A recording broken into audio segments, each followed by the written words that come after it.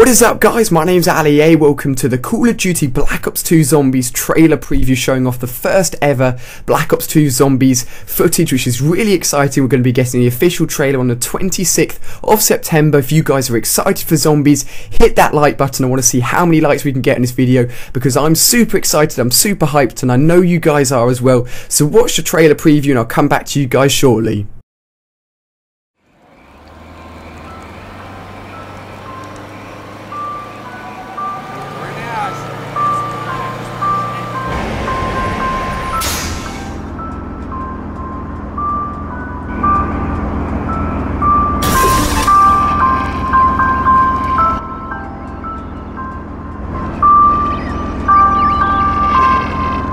Welcome aboard!